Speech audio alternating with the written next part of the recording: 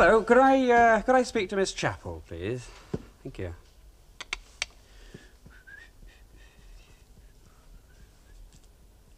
Hello, Miss Chappell. Mr. Barlow. Yeah, the very same, yeah. Peg leg, pop eyes, and a green parrot. No outstanding characteristics, really. How are you? Good. Well, I just got this problem, you see. I've got a free afternoon and nobody to spend it with. I just wondering how you were fixed. Great, okay, 12 o'clock then. My place. And come round dressed for the great outdoors. No, not potholing, that's indoors. I just thought we'd go out somewhere where we could try and get away from everything and forget everything, you know. It's a surprise. Well, if I told you that, it wouldn't be a surprise, would it? You're as bad as Peter. Great. Okay, I'll see you then, 12 o'clock. Bye.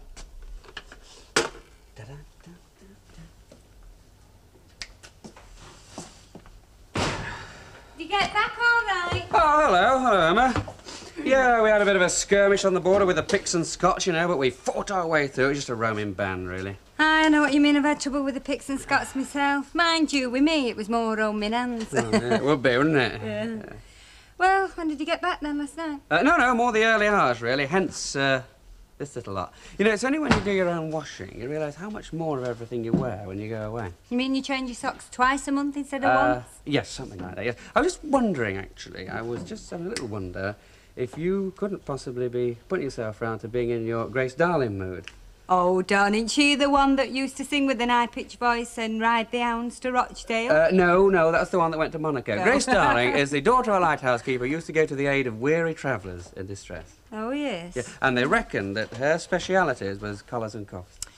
Oh, I'm sorry, Ken. I've not got my lighthouse with me. I've left it home on my mum's grand piano. All right, I'll manage. Won't Yvonne do them for you? Oh, she might, if I ask her. Oh, I see, it's all right for me to do the skivvying, but not your girlfriend. Well, let's just say that washing a man's shirts indicates a degree of intimacy which we have not yet reached. And we have, I suppose. That's when Clause 23, paragraph 9 comes in, which exempts in-laws. Go on. Just the shirts, Right, that's thanks, all. Emma. How was Glasgow then? Fine. The twins? Oh, they're great. They're very happy. You not brought them home with you, though? No. They are all right, aren't they? Oh, yes, they're fine. It's just that, well, I'm not bringing them back. Not for a long time, anyway. How do you mean? Yeah, it's a funny thing, Emma. They've not been up there very long, but already they're different kids. What do you mean, different? Well, they're secure and they're integrated. And for the first time since Val died, they look as if they belong to somebody.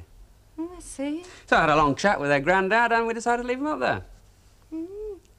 Do you mean forever? Well, forever's a big word, isn't it? Let's say I don't intend bringing them back in the foreseeable future. Do the twins know? Oh, yes, they know. In fact, all they were worried about was I was going to take them away. You know, it's a funny thing. I did try, I really did, but it didn't work, did it? And it wasn't fair having them down here being knocked about from pillar to post. Does Yvonne know? Nope, nobody knows except you. Well, I suppose that solves one big problem for you. I mean, you'll be able to marry her now, won't you? What? Well, I was never one to beat about the bush. No, you weren't, were you? And what if I did? Do you mean what would people think? Yeah. Does it matter, Ken, what other people think? Well, I used to think not, but yes, it does. It really matters. Well, I suppose if I was Ena Sharples, I'd want you to stop in your widow's weeds till 1980. That's what they reckon she did, isn't it? But I'm afraid I'm not Ena Sharples, and I've always thought what's past is past. It's water under the bridge, isn't it? And if you've found somebody who suits you and you like her, well, I think you're very lucky. Luckier than some of us have been any road.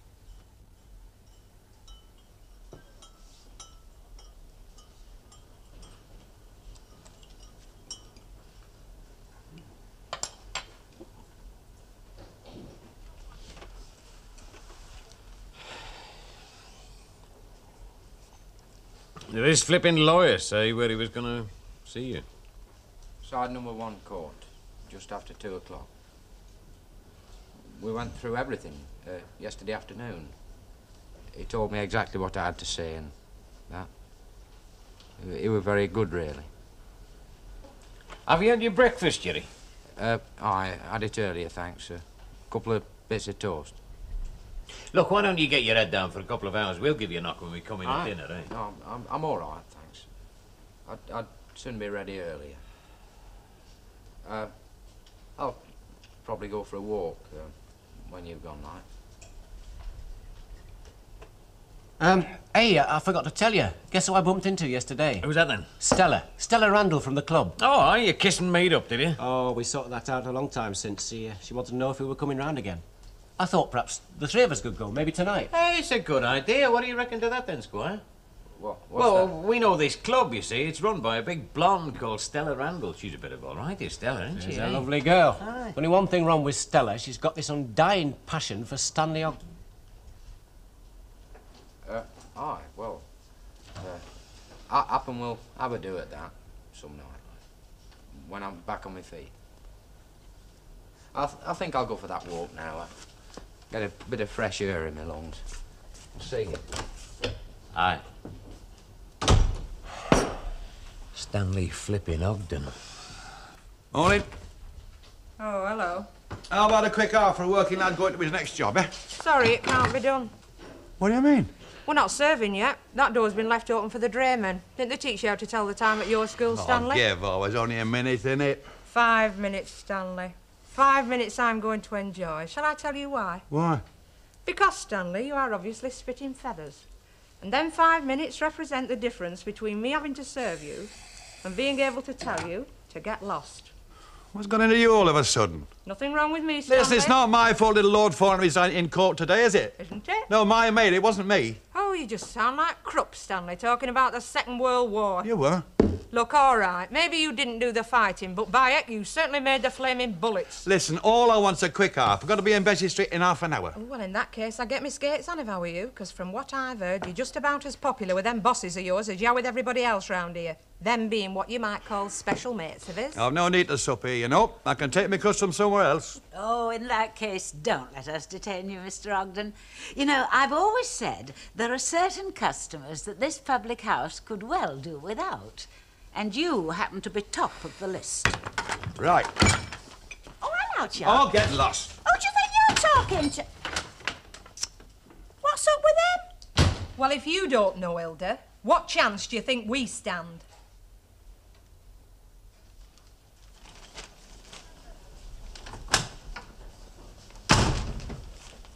Right, well, I'll get up to Marshall's then. Oh, you're all right, mate. Did you, you know that Butty's going in bay window? Aye, I'll get it seen to, eh? Well, had we, better be making a move over there then? Well, look, Jerry, it's only just turned 12 now. If you get over there now, you'll be hanging around the corridors for 2 hours. Yeah, right, so, how about a couple of quick bevies over the rovers before you go? No, thanks. I'd sooner not if it's all the same to you. yeah, well, what about the flying horse? No, thanks. Not till after. Oh, it's a funny thing, isn't it? What? Well, when I was a little lad, I'd done something wrong and I knew I had it coming.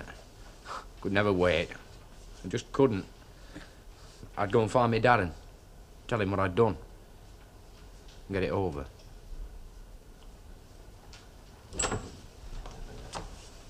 Oh, hello, Mrs. Hello. You've not gone then? Any minute now. I thought you might be able to use these. Well, no, I always could, wouldn't it?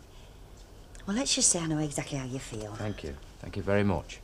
Good luck then. Ta. Well, be a new experience, any road. Never been in court before.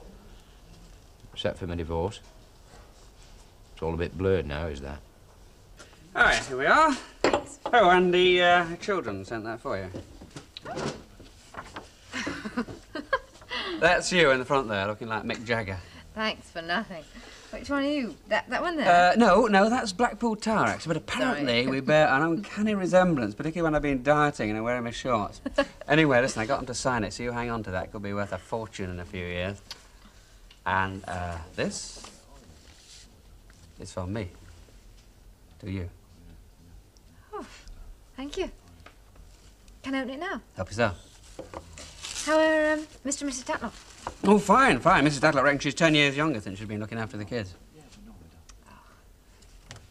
All right, is it? Yeah. Oh, well, it's that's... one of my favourites. Is it? That's a great relief, because when it comes to picking perfume, I'm tone deaf, or whatever the nasal equivalent is. What made you choose this one? Nothing special. wasn't... It's lovely. What, a favourite of Val's, you mean? Was it? No, she never used it. Thanks, Ken. And this is your list. List? Yes, a list of some suggestions, but if you've got any bright ideas, feel free to change them. Suggestions for what? For the sandwich filling for the picnic, but don't buy any bread and butter because we've got plenty of that in the kitchen at home. I see. And what are you going to be doing while I'm doing all this? Well, I am going to be out looking for 007. 007? Mm-hmm. I'm going to try and get a borrow his sports car. So, I will see you back home in half an hour.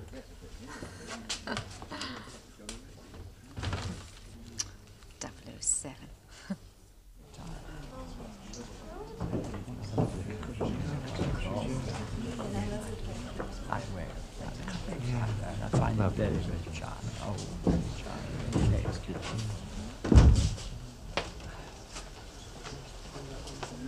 Name? Booth. Gerald William Booth? Yes. Case number 10. Wait here. All right, then. Hello. Oh, hi. Look, Len, there's no need for you to be here. Why don't you get off and... Oh, shut up, mate. How long is this likely to go on, do you know, officer? Hard to say, sir. It's been like the charge of the Light Brigade this morning. Everyone defended. That's a bit unsporting of them. Excuse me, but do you know where the... First on the right, just down the corridor. He packs a fair old wallop. Does that mate of yours, doesn't he? He knows how to look after himself, eh? Stoker doesn't look too bad, though, does he? No, he's all right now. Mind you, won't be winning any beauty contests for a few weeks. What's Jerry likely to get, any idea? Well, depends what sort of mood they're in on the bench, Councillor. Worst, it could be bad. 400 quid fine, 6 months, or both. I mean, they're cracking down hard on that sort of thing now, aren't they?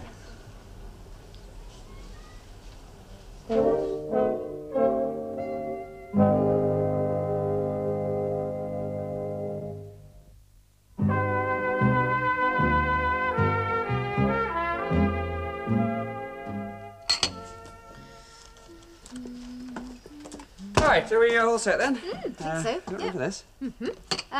Corkscrew? Corkscrew. You know, I always pick mine. So always forget the corkscrew. You have to end up picking the cork out with a penknife. Did you manage to borrow the car all right? Yes, it was mate of mine at college. He owed me a favour, so I went round reminding him that he owed me a favour. Very useful things, favours, in fact, aren't they? Y-O-O-7. Y-O-7. Very good reason, because one of the students got a crush on him because she said that he reminded her of Sean Connery, and he'd been trying to live it down ever since. Right, are we ready for off then? Well, yes, but you haven't told me where we're going yet. Cannot be done, I'm afraid, just cannot be done. Why But not? sealed orders from M. Even I don't know where we're going. Oh, have I come at a bad time? Well, let's say you just caught us, Hilda. Oh, yes. Oh, off for the day, then? That's right. Had a nice time in Scotland, did you? Fine. How's everybody? Oh, they're very well. Peter and Susan? Oh, they're fine, too. Decided to stop on a bit longer, have they, with the grandma? Just what exactly was it you wanted, Hilda? We are in a bit of a hurry. Oh, change for 50p for the gas meter. Sorry. No change. Oh. Oh, well, perhaps you're a young lady. Sorry. No. Yeah. Well, I'll try the rovers then. Why not? Right. Well, you seem to be very... Oh, I'm so sorry for Miss. Right, Mrs. Walker, I'm off. Off? To court, I told you this morning. Oh, dear, it went completely out of my head. It's very inconvenient. Well, I'm sorry, but I have been called and there's not a blind thing I can do about it. But surely witnesses won't be necessary. I understood he's pleading guilty. So did I, but it's not the police who are calling me, it's Jerry's solicitor. Oh, he has got a solicitor, has he? After a struggle, yeah. What do you mean, after a struggle? Well, Lem wanted to pay for one for him, but he wouldn't hear of it. Said he wouldn't accept charity from nobody. It figures. Anyway, Len and Ray kept on as him, and he's finally got one on legal aid. Look, I'll have to go, Mrs. Walker. OK. Very well. Pint of minute, please. Oh, dear me. Lost again, Stanley. It's just not your day, is it? Try. Mrs. Walker. Back so soon, Mr. Ogden. I understood you were lost to us. Oh, well, there's no good bearing grudges, is there? I mean, there's enough suffering in the world as it is, isn't there? And you should know, Stanley. Will you have a drink with me, Mrs. Walker? No, thank you. You know, it's flaming marvellous, really, isn't it? A bloke like Jerry Boone gets whipped off to court for one wild punch, which the bloke richly deserved then he rode, and there's flaming anarchy roaming the streets unchecked after every flaming football match. Ah, you're right there. Who's talking to you? I tell you, it's flaming anarchy. Well, don't blame the police, mate. Blame the system. What do you mean, the system? Look, so I'm a soccer hooligan, right? I'm not interested in football, really, but I go along to the match every Saturday afternoon looking for somebody to thump. Yeah, go on. Well, the police see me coming and nab me. Monday morning, I'm in the magistrate's court. What happens? 50 quid fine, that's all. All right, 50 quid's 50 quid in a lump, but you don't have to pay it off in a lump. You pay it off over 6 months, a couple of quid a week. And what's a couple of quid to a fellow that's earning maybe £20 a week spending money? I tell you, they're laughing at the police, mate, and there's not a blind thing the bobbies can do about it.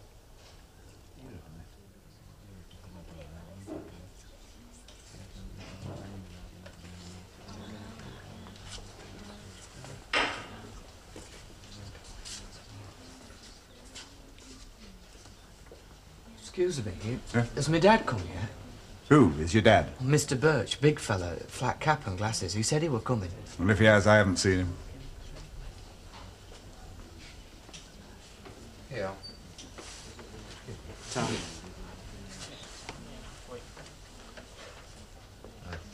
Lost somebody, have you? My daddy said he'd come. Well, I know. It won't be long. He works nights. I hope she's remembered to waken him up. He sleeps very heavy, does me dad. Your mum, you mean? No, my mum's dead. I'm sorry. It's this woman,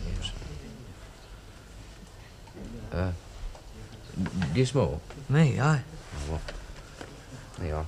Try one of these. You can keep packet if you like. Oh, yeah, sure. Only I don't use them.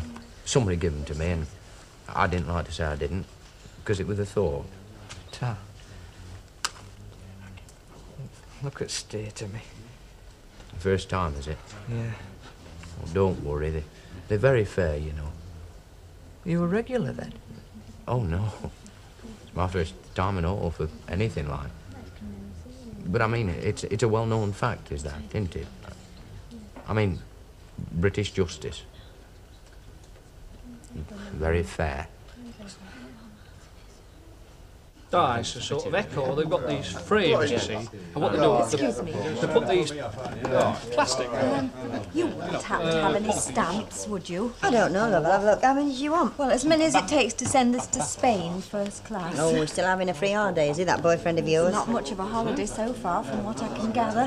His last communication was little more than a litany of disaster. What was it? Well, he spent his first week in Spain in bed with Spanish Tommy. Oh, I see. And then while the cat was away, Miss Miller, the organiser, if you please, got herself emotionally involved with a rather disreputable courier. Well, she looks the type, doesn't she? Sadie Thompson on pet pills. Yes, and now he has to hang on for at least another fortnight while the swimming pool of the hotel has been sent to photograph is completed. Well, you want to think yourself lucky that he's just not an ordinary British tourist who believes everything he reads in the brochures. Excuse me, butting in, won't you, Elsie? Oh, but away, it's an occupational hazard round here. Did you catch up with that fella, you know, from Radio Manchester? Oh, yes, I got Mrs. Sharples to show him round. Oh. Well, there's no cause for alarm. She was really quite enthusiastic for Mrs. Sharples. What, you mean she didn't throw him out on his ear before he'd time to say anything? That's right. Well, that's something to be thankful for, isn't it? Well, what's all this about, Radio Manchester? Didn't you know we're going to be on the wireless? Who is? The community centre. We had a reporter around this morning. Hey, why don't you start a knitting circle? You might get yourself featured. No, thanks, love. Actually, I gave up knitting when they stopped chopping heads off. It doesn't seem nearly as exciting now. Well, it wouldn't, would it? There you are, love. Oh. Hey, what? Are you going to be there? Anybody fancy a game? Funny, I never heard it. What? That bell they give these fellas to warn other folk they're coming.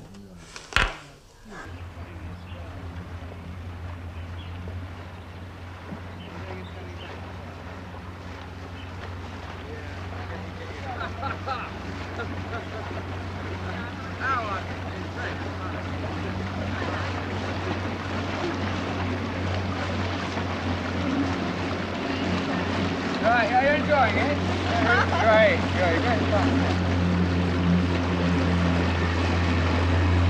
Oh, hello there.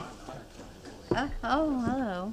I expect you'll have heard all about it, won't you? You being what you might call a friend of the family, like. Heard what? About Ken Barlow and the twins. Why, has something happened to them then? Oh, something's happened to him. Mind you, it's not unexpected.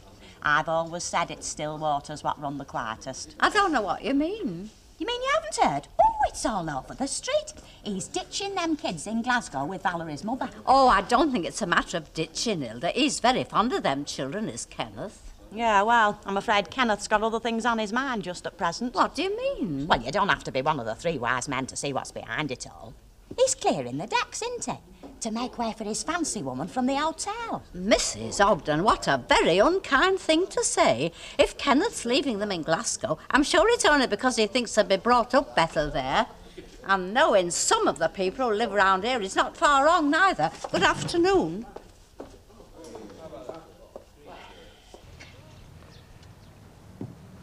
You know, it's quite incredible, really, when you think about it, isn't it? What is? Well, hundreds of times I've driven over little humpback bridges and I've got a glimpse of white cruisers going along green canals, and I've said to myself, that is the way to spend a day. Yet this is the first time I've ever done anything about it. Do you mean to tell me that this is the first time you've actually driven one of these things? That's right. Well, I think you might have warned me before you lured me aboard. Oh, don't worry, love. Show me an Englishman and I'll show you a sailor. We're a seagoing nation, you know. Oh, yes. And when did you last go to sea? I took the kids over to New Brighton and the boat was bucketing about and I was as sick as a dog. Still, they say Nelson used to be sick the first day. I don't know. Was it Gregory Peck? You know, you're getting me very worried. Well, I'd say touch wood if I could, but I'm sure everything round here is just fiberglass, so you'd have a job.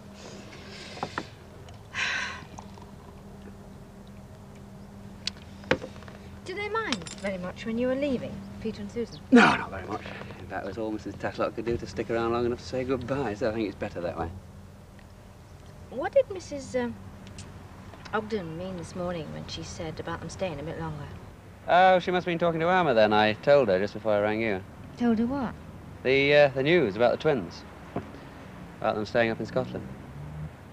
Permanently? Oh, for the foreseeable future, yeah. I see. Why are they staying? I mean, it's not because of us. Oh, no, do me a favour. No, it's the best thing for everybody. It's a much better school than Bessie Street. They're settled, they're happy, and there's no unpleasant memories. I see. Mind you, I'd be a hypocrite if I didn't say that I do see that it simplifies things for us. I mean, it does sort of move the final obstacle, doesn't it? Obstacle? To us getting married. Will you marry me, Yvonne? Now, you're quite clear in your own mind about what you're going to say. Yes, I think so. Good. Now, after the clerk's read the charge, he'll ask you where it is you want to be tried. And I say I want to be tried here today. That's right. And don't worry. Well, it shouldn't... Oh, hello, Bet. Oh, Miss Lynch, isn't it? That's right. I'm glad you could make it. Gerald William Booth. Yes. Follow me, please. No, I'm afraid you'll have to wait here until you're called.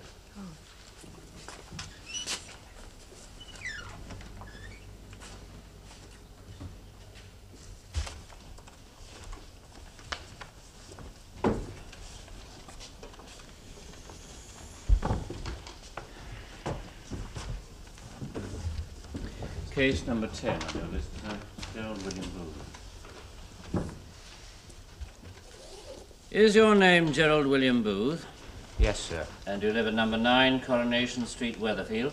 Yes, sir. Just for the present, why? I'm representing this defendant, Mr. Harris. Very well.